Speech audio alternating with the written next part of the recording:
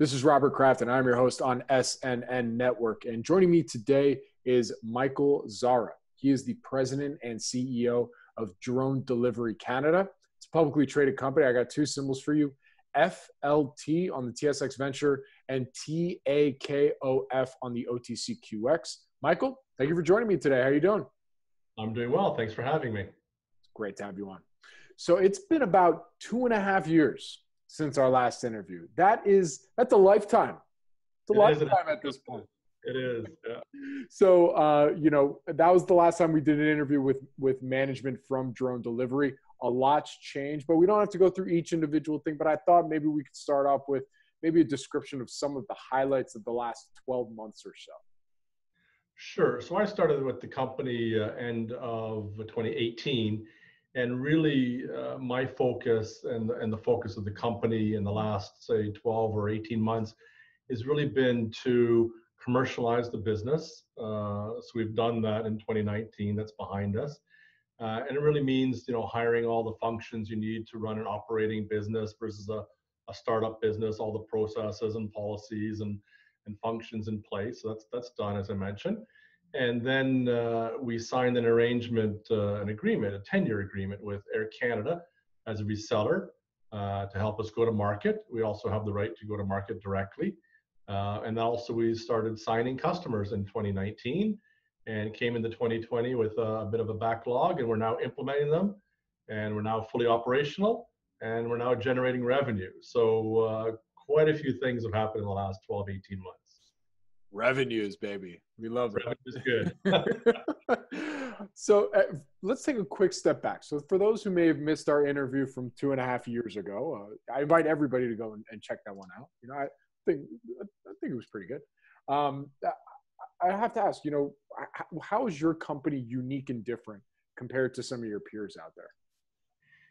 Yeah, I don't want to sound naive or arrogant when I talk about my competitors, but I would say we're way ahead of them. I've heard from other regulators in other countries and other people that we're talking to. We're probably 2 or 3 years ahead of our regulators, and there's a few differences. I would say the big difference is how we approach the technology and how we approach the market. And we're not a drone company, contrary to the name. We are a managed service logistics company. So while others focused on the drone, we focused on the system and what the customers need and what the market needs. So as a result, we've got a system that's very deep and very broad in its ability to address a variety of use cases. And also our system is airframe agnostic. So we're not tied to one drone like some of our competitors have. They've got one drone, lots of, neat YouTube videos, but it doesn't really have any breadth. It doesn't really have any runway. Our system has 3 drones in our current fleet, but also the ability to adapt and integrate other drones from other companies, or even manned fixed wing or manned rotary wing aircraft from other companies that we can integrate into our system. So very, very different approach as a managed service and really focus on the system opposed to just one drone in a small fleet that might be short range or small payload. Very, very different. So I want to go back a little bit to what you were saying in our first question and answer there about how you in 2019 was kind of the year of starting to commercialize and generate revenues. What were some of the processes in place, or what were the inflection points that you were waiting for that then resulted in that? And where do you see the potential growth from there? Sure. So we felt that the company was far enough along in terms of having the technology more than proven, very successfully, a number of successful proof of concept projects in the field. We had the regulatory certification since, I think, 2017. So we felt we were at a point where now it's time to go to market in a proper operating company way. So we have the ability to go directly to market to deal with customers directly. We also wanted to accelerate that by bringing on somebody who could act as a reseller in Canada initially, because we're Canadian based, but then also internationally. So we partnered with Air Canada. So and then started signing customers and implementing and generating revenue, as I mentioned. So really, the catalyst to commercialize and go operational was the fact that we had sufficiently tested technology, proof of concept, regulatory approval, et cetera. And we've been doing that over the last many years and really ready to hit the market.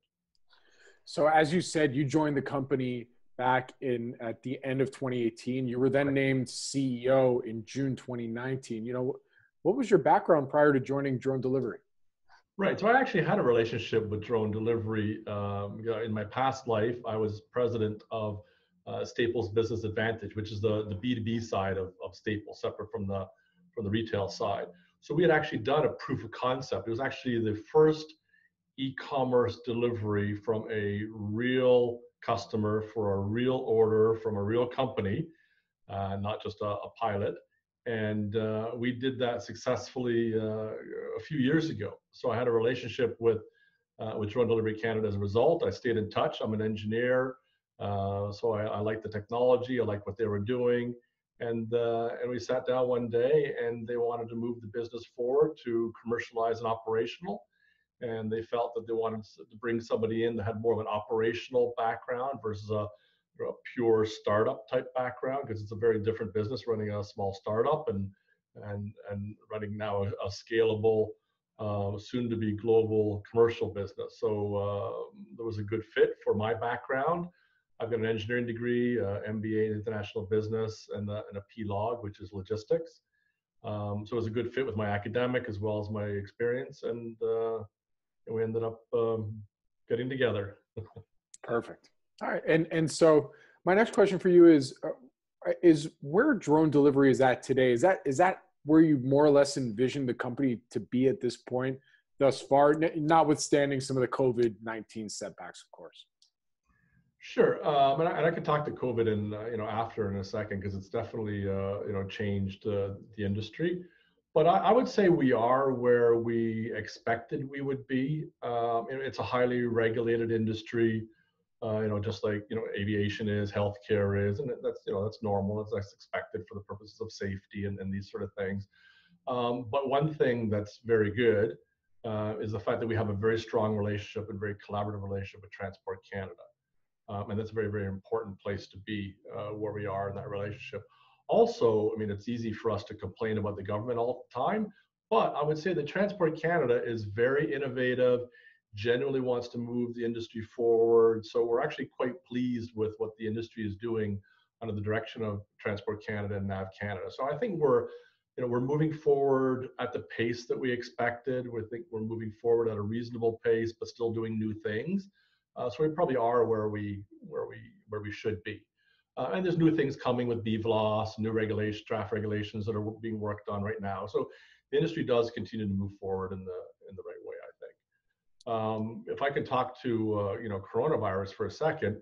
So obviously the pandemic is a bad thing. Of course, we wish it didn't happen, but it has certainly raised the profile of the company and the industry. Prior to the pandemic, there were really two broad use cases, and that was remote community access, whether indigenous or not, and where time was of the essence. Time critical deliveries, whether they're healthcare or commercial, industrial, where time is money.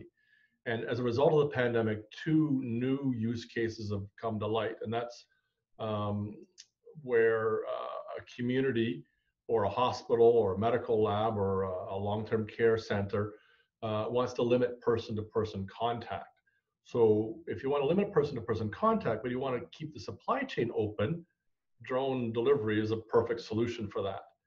The second application, so the fourth use case as a result of the pandemic that's come to light, is companies examining their business continuity and their disaster recovery plans and realizing they don't have a backup to their supply chain, and they're wishing that they had looked at drone delivery in the past.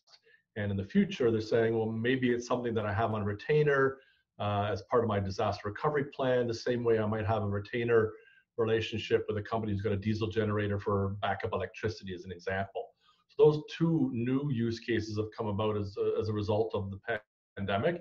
And we've definitely had quite a lot of activity with the federal government, the provincial government, healthcare, broadly defined as hospitals and long-term care centers and testing labs, and also with First Nations communities. So it's definitely raised the profile of the company and generated a lot of activity for drone delivery. So then from what you can tell us, what would you say are the 1 to 2 things that investors should look for from the company? I guess it's more commercialization, more JVs. What are some of those things?